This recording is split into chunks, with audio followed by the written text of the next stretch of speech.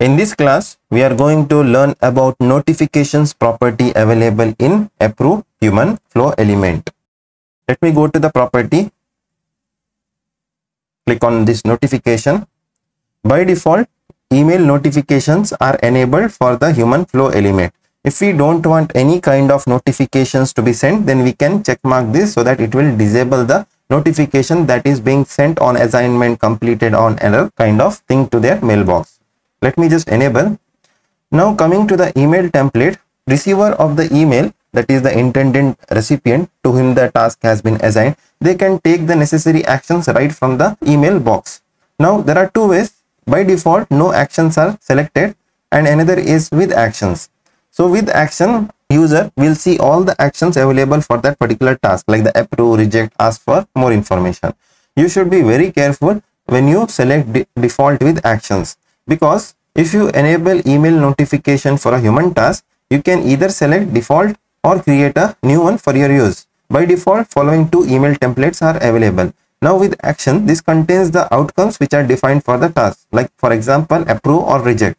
You can click on these outcomes in order to act on the task using an email client without having to sign into the application. You can also add the comments and attachments to the task. All those things you can do without logging into your instance.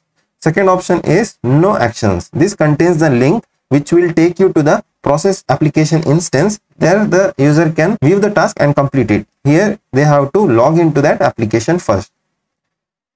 Suppose if you want to customize the email, that is the body as well as the subject, when the notification is sent to the user, that is on assignment, on completion and on error, then we can change by selecting this and selecting the template. By default, it is saying the parent template, that is nothing but the default notification template.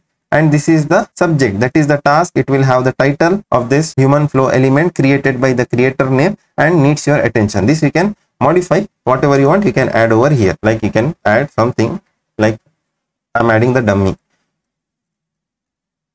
If you want to customize, like I will show you shortly what are all variables available which we can make use in order to construct this with the help of flower brackets. So these are the variables. At the runtime, it will be considering the value. That is on completion and on error. This applies same what I have discussed for on assignment. Include as email attachment. Now we can send the form. So every flow element that is coming to flow element or the start, we are attaching a form to those elements. Now if you want to attach these forms directly in the notification, we can do that. That is by selecting this form as an image. This will add the form as an image. As a PDF, it will send as an attachment. As an inline form also it will send.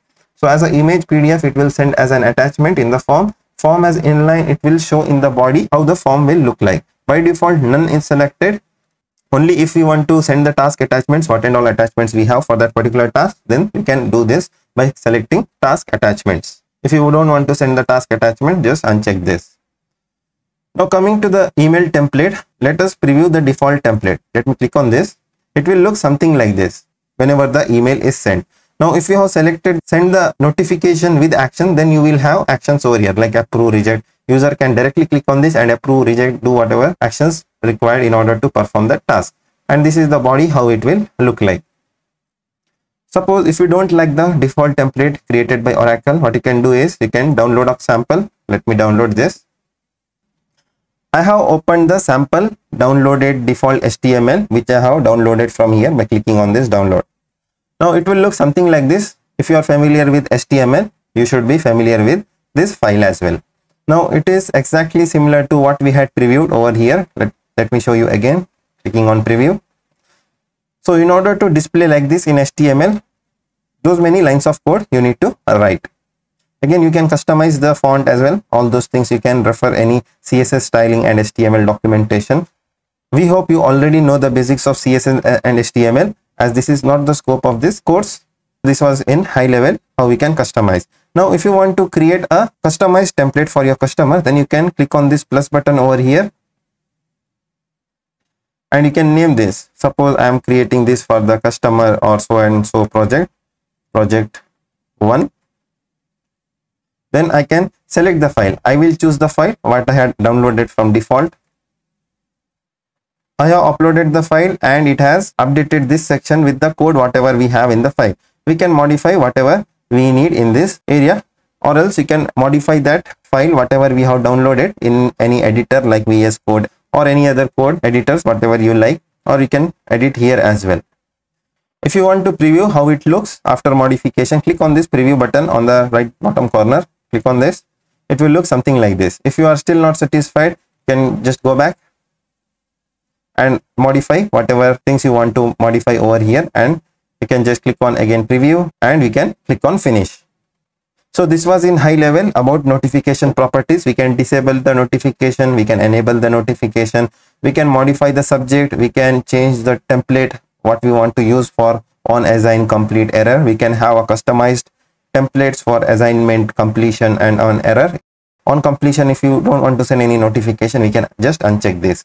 Suppose if we want to send the form as an attachment, we can send as an image or a PDF. If you want to send as an inline, that we can do that by selecting over here. By default is none. If you want to send the attachments available for any task, we can just check mark this so that the user will get all the attachments particular for that task when they receive the email notification as soon as the task is assigned to that particular user. Also, we have seen how we can customize or create our own templates. Like we can have n number of templates for assignment completion error and we can select it from here. While creating the customized template, if you don't know what parameters you have to use, you can just come over to this documentation, that is customize notification emails for human tasks. Under that, configure email template.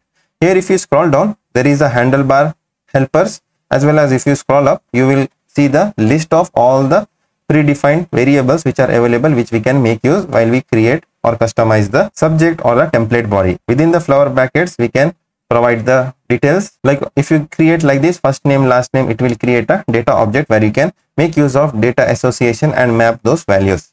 So by default, if you want to make use of any of these values, like from user ID, role, creator, start date of the task, title, those things you can make use directly.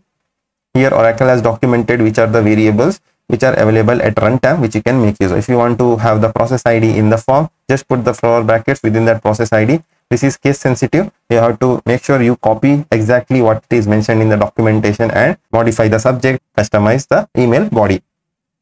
Also, you can have a look at these examples, how Oracle has mentioned like how you can create those sections like a variable, title, comma, assignee, section list, null checks, how we can do. It is mentioned over here. Sample over here, which we can make use if you have similar requirement to in your project. Now if you scroll down, there is a section called as use handlebar helpers. Here you can add the logic, that is the if condition, you can check the values and then you can put the negations, all those things like the condition check greater than. If you want to check expressions with the logic and those things you can do. So the first value whatever you see over here in the use handlebar helpers is this sign, that is greater than, negation, equal to, all those things, with the help of which you can check whether the outcome is approved. If approved, we can have a customized subject or a body. So you can have a look at this documentation in order to get a clear-cut understanding on how you have to create your customized template for your project.